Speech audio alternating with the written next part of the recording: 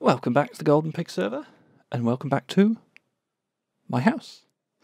You may or may not be aware, but earlier in the week I was the recipient of a prank at the hands of the ever so generous Not Another Video Gamer, who stuffed my house with crafting tables. Thanks for that, buddy.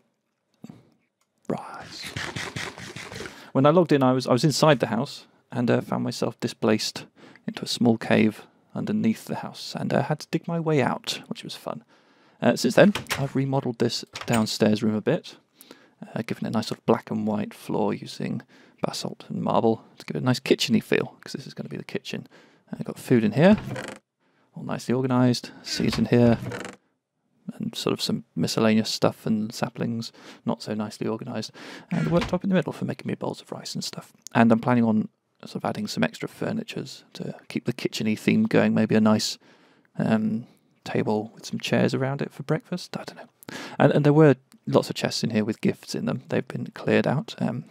This is the Holy Dragon dildo that Dark Crawler gave me, which is in quite a poor state of repair. That's had a fair bit of use.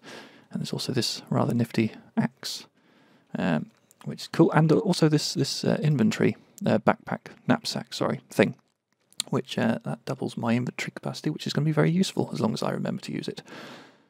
Oh, and I've also got these portable tanks. I went for a little trip into the Nether, and there's a side effect of that as well, which is I can now turn into a ghast.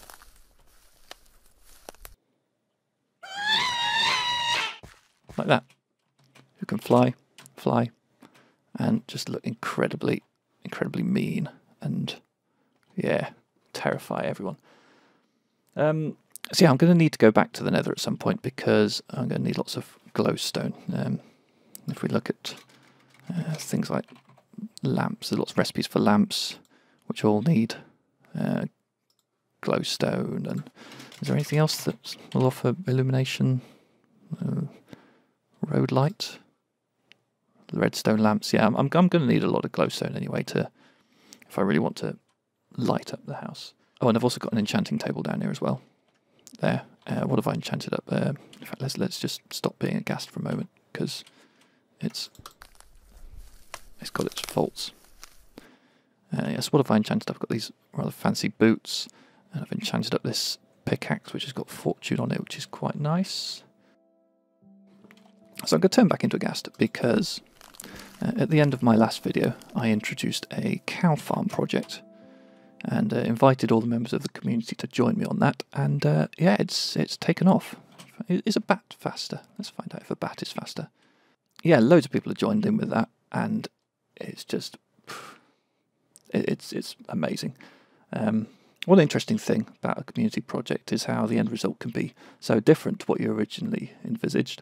I mean, I pictured a large barn and a quaint little farmhouse nestled into the existing terrain, vast wheat fields rolling over the hillsides.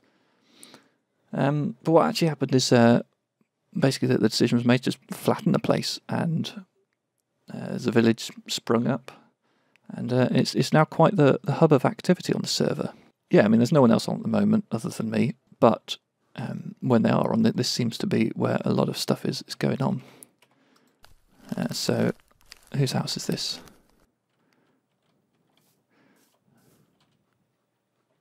No clues. Someone lives in there. It looks like it's taken a bit of damage as well. There's one of these smeltery things over here. Tool for all sorts of various tables for crafting stuff. Lots of farms. Apparently pumpkins are very popular. And there's someone's house here. I think is this James's house? Yeah, James' farmhouse. Senor El James. And yeah, he's got this nice little table, something like that in my kitchen maybe, I think. A pine shelf, that's cute. Some storage, all sorts of stuff, seeds and plants. And there's all the farms here, lots of wheat, berries are plenty. Blackberry bush, I'm not sure if I've got one of those actually. And this house, I think this was made by Woox. Someone said barns should be red. You're welcome. Okay, so I guess Woox originally built the farmhouse, but maybe the redification has been done by someone else. And there's a portal over there. That's the way into the nether. And this racket in here betrays what's going on. Ooh, glitchy cow. Yeah, this is where all the cows are. Someone with a pickaxe there. Yeah, all sorts of interesting hats available in there. So, fixing this house is long overdue. As you can see, I've already made a start. I've enlarged the first floor by 1 block in each direction, which has meant breaking and replacing a lot of glass panes. I don't have a silk touch tool yet, sadly. And I've started experimenting with different materials as well. A bit of junglewood planks here, palm plank stairs underneath to smooth the transition. I'll do some new stuff down here as well. But yeah, we'll see how this goes. So what I want to talk to you about today, I want to give you a little lesson in historical architecture. Now, when people started building really huge buildings like cathedrals and such like, things much bigger than this, the weight of the roof up there, oh, this is quite hard to do,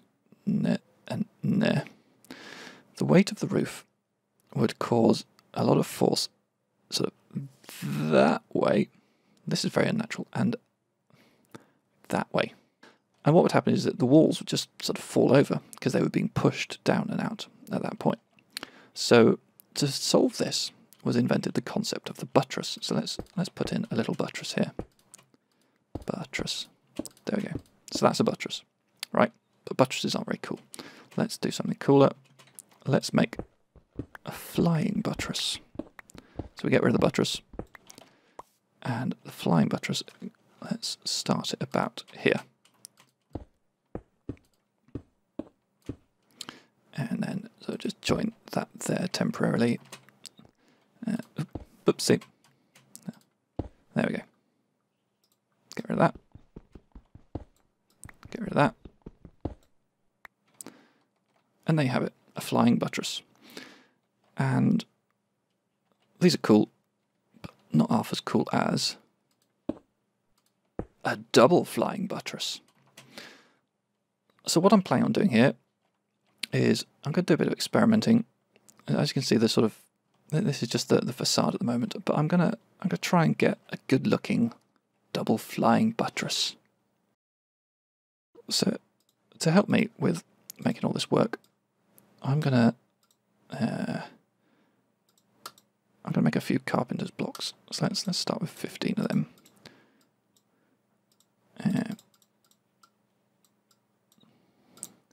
How many of these are we going to have? Okay, 8. Well, that gives us something to start with, I suppose. Carpenter's wedge slopes. So I'm going to want to make this slope. So one there, one there, one there, and let's make them like that.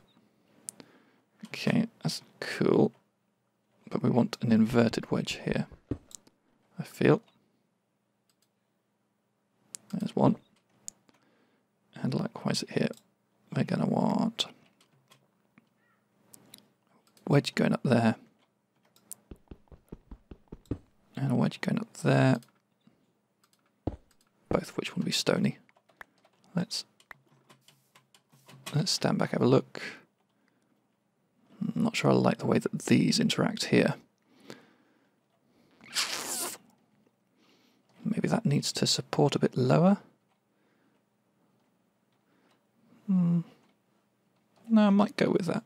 All right, let's do some more up here. Okay. Yeah, that's not bad. All right, let's make some more carpenter's blocks and let's finish that off. Pick up all the extras. Right, so there it is on both sides. Yeah, I'm going to need another window up there, but that's part of the plan anyway, because this is going to be the bedroom area upstairs.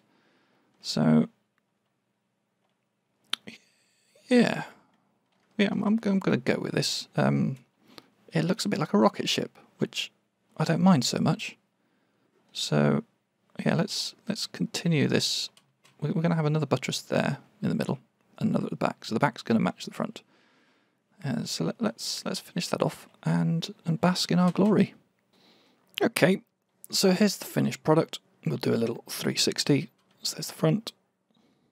There's the side with the roof. Again, my experiment with materials, but this is what I'm thinking as a starter. Back same as front, side same as the other side. And yeah, I'm going to put some windows in here. Put the bed up there. That's going to be the new bedroom. So yeah, that's the core of my start. Can have a slightly grander entrance here. So I might get rid of the middle 3 of these steps. Do something a bit archier, a bit awesomer. But yeah, for this video, I think that might be sufficient. See you next time. Bye bye.